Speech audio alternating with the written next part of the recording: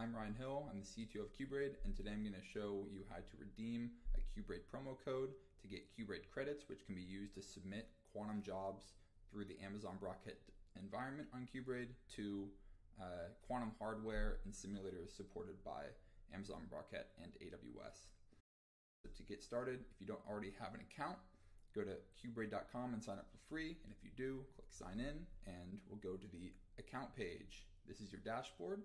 So to redeem a promo code that you might have got at a hackathon or another qBraid sponsored event, come up to the top right, click on your profile icon, click account details, and then come down to add an access key.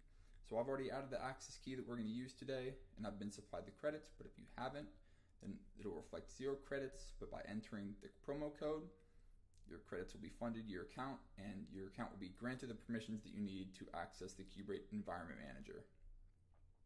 Come back to Dashboard and then click Launch Lab to enter our Jupyter Lab/Quantum Programming Interface.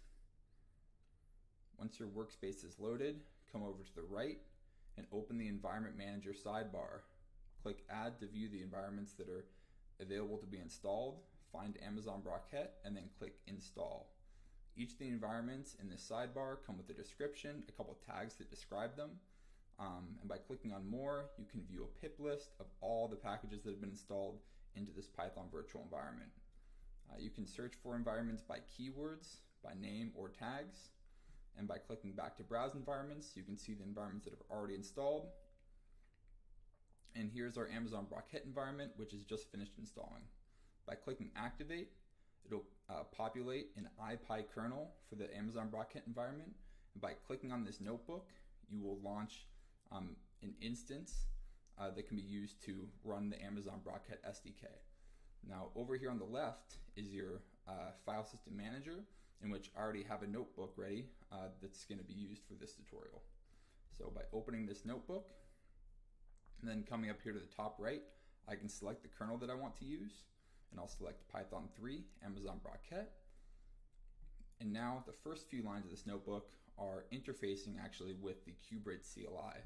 So this is the way through which you're going to enable and disable qBraid quantum jobs. So by saying emslist, we'll see that the Amazon Braket environment has been installed, and then we'll enable quantum jobs with Amazon Braket.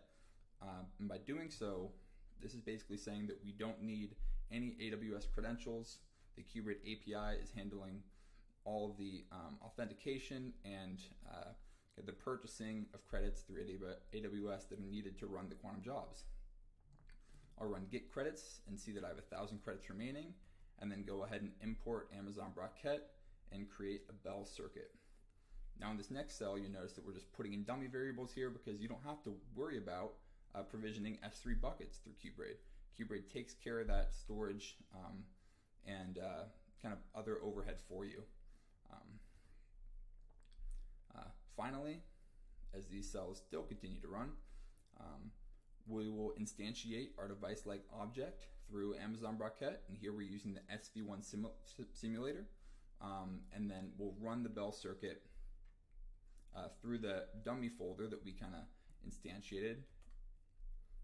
And then after that run is complete, we can print our results out, and then eventually,